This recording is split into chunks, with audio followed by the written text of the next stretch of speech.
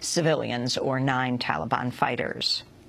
India's Supreme Court has issued a landmark ruling rejecting a long-time effort by the Swiss pharmaceutical giant Novartis to block production of cheaper generic drugs. Novartis has sought patent protection for the cancer drug Gleevec in India since 2006. The case was seen as a critical test of India's ability to manufacture low-cost generic drugs that are distributed throughout the global south to treat infectious diseases. Speaking outside the courtroom earlier today, Leena Mangani of the medical charity Doctors Without Borders praised the court's decision.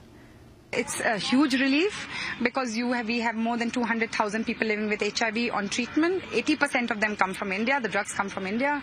So we are really worried that a Novartis win would mean that less number of drugs would be available for MSF procurement. So it's a big, big relief for us that the drugs are now safe and secure and available to patients in developing countries.